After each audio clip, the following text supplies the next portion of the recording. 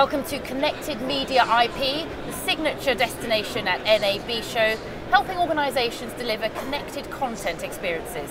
I'm Bridget Nzeku and I'm delighted to be joined by Jennifer Baisch, VP of Marketing at iStream Planet. Jennifer, thank you very much for talking to us. Thank you. Really exciting time for iStream Planet because you've made a series of announcements at NAB this year. Tell us about those.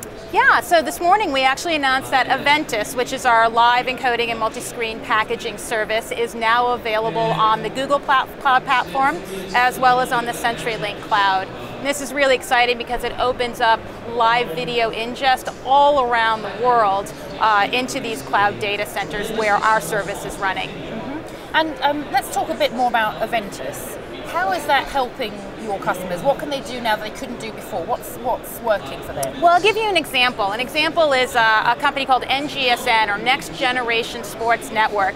Now, this is an OTT, over-the-top broadcaster that didn't even exist 9 months ago, but in the last 9 months, using our live encoding and multi-screen packaging service, they are now able to stream over 3,000 soccer matches from all over the world to US fans who would not be able to see that content any other way. Okay, so just to recap, they didn't exist 9 months ago and now they're broadcasting thousands of hours of content to millions of users. That's right, and Aventus really does help our customers accelerate their time to market, and that's something that we've seen grow in importance as OTT really takes off.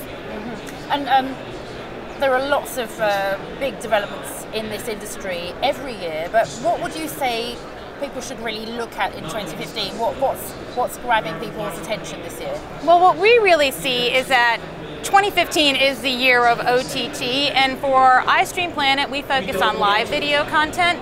And what we're seeing is that whereas in the past content owners have been very focused on live events, now they're really looking at OTT as a TV everywhere solution, meaning live linear streaming to all devices.